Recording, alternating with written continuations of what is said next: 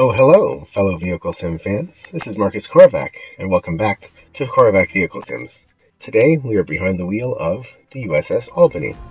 Initially classified as a protected cruiser, then as a gunboat, and then later as a lake cruiser. Her hull number was CL-23. She was the second of only 2 New Orleans-class protected cruisers, and the third of 5 ships to bear her name, the most recent of which is a Los Angeles-class submarine. Last episode, I had a momentary verbal stupid and misidentified her as the Alabama. In the United States Navy's cruisers, and more recently, attack subs, were named for American cities, while battleships, and now ballistic missile subs, are named for states.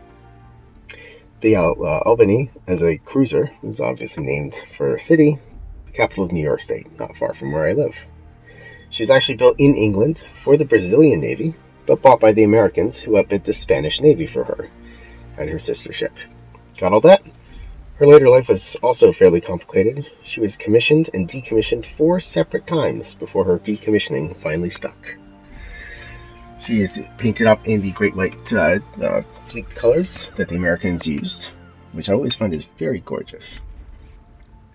So we're going to get going here, just do a quick battle, and basically get a little bit further along in the early stages of the game. We're still versus AI.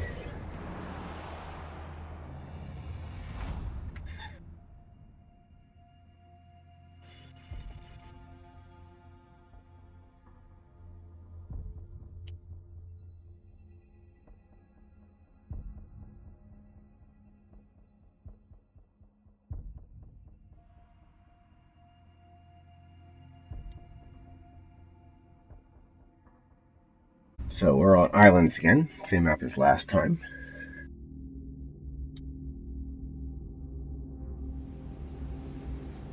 And here we are loaded in. Once again, we're sort of in the middle.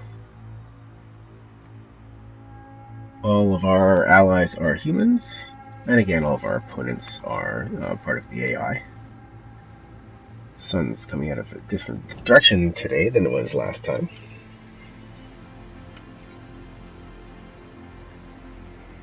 And we're just about ready to go.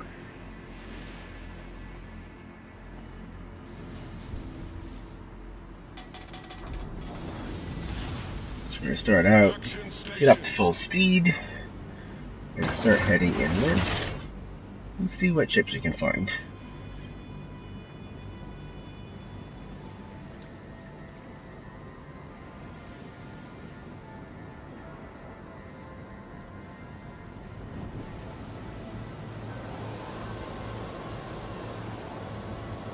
Once again, because we're going up against just the bots for the game, they're not especially challenging, so there isn't really any danger in heading straight into the middle of things. Obviously, if we're playing against human players, we would want to be playing a lot more cautiously than this.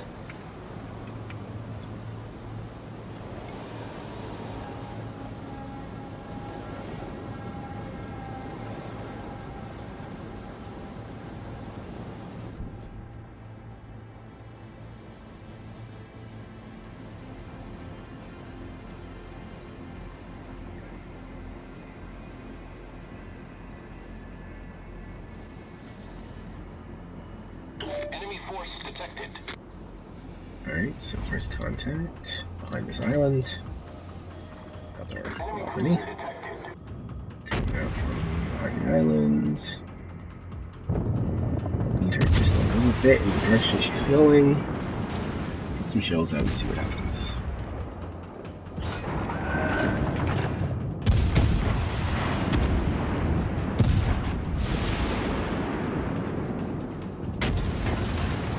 Oh, 1 hit.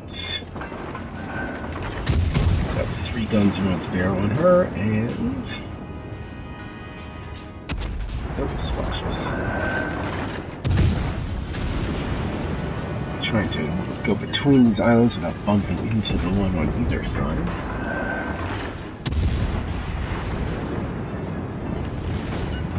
Got a hit. Somebody's gonna get out on the next one. Right, some more hits onto her. Albany shooting over an Albany at an Albany.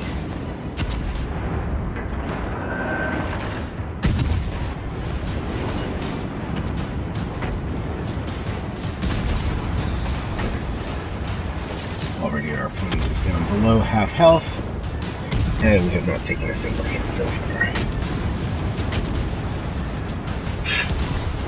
Oh, there we go, we took a hit. And I gave back 3 hits in exchange.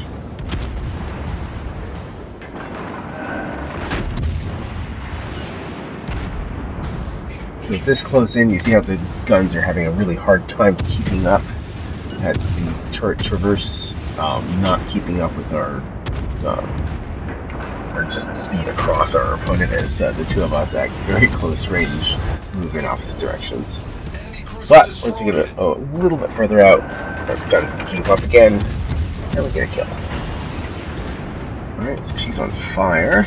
So setting on fire is something that the high explosive shells will do, and it does a little bit of damage over time. Set on fire again. Our team is taking the lead. You can see the fire there on the deck. And if your opponent gets low enough on health, they will eventually burn right down. Then they can explode from it.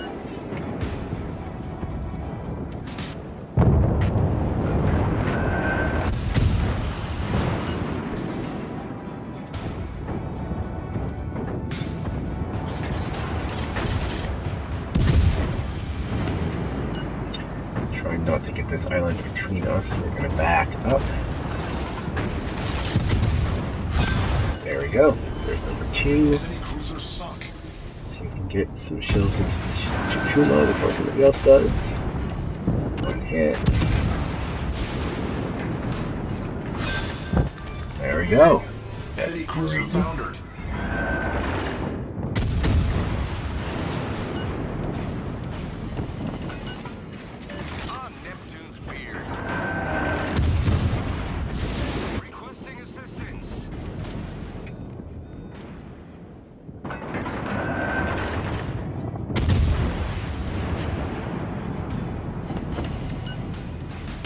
Steering around this island, we only get the front 3 guns on the one side to bear.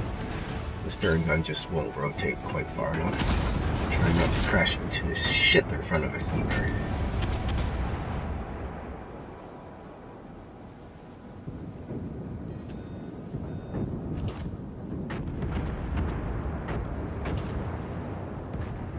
Alright, there's only 3 opponents left.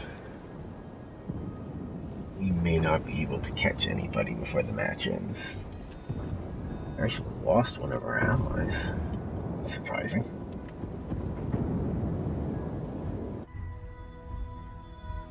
So yeah, they're on the other side of this island. There's someone else over there already. We're also very nearly done capturing the capture point, which you can see with the blue line going around the red diamond shape. Our victory is in sight. Yeah, we're just about done.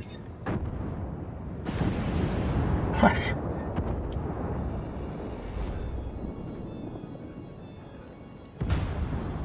And that's gonna seal it. So we win by capture, and that's it.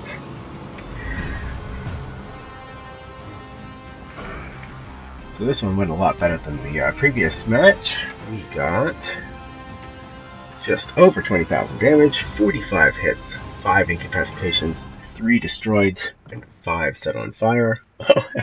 And we are solidly the first result for our team. Alright, so we've leveled up to level 3.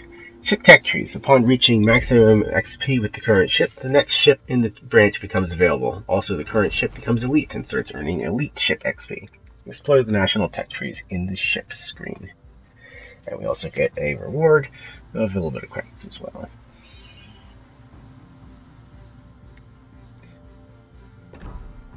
Alright, so at this point now we can go into tech tree on this ship.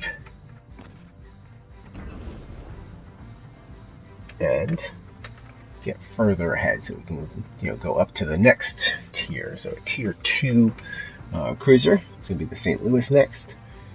Typical big cruiser of the pre-Dreadnought era, this ship is armed with numerous artillery. Its rate of fire was quite rapid for her time.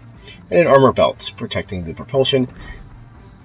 So she's more heavily armored, bigger guns, you know, a bit more of a serious ship as we move up through the tiers towards progressively more modern and more deadly ships. So we're going to buy her. There we go. So still painted Great White Fleet colors, you know, gold superstructure, white hull, very gorgeous look. You can see already she's got a lot more guns. As she gets upgraded, she actually gets to the point where she is just bristling with guns, covered in guns. There's no turrets though, they're all sort of, well, fore and aft turret, but most of her firepower is going to be just in guns sticking off the side. So that's enough for right now, and we'll pick back up again next time.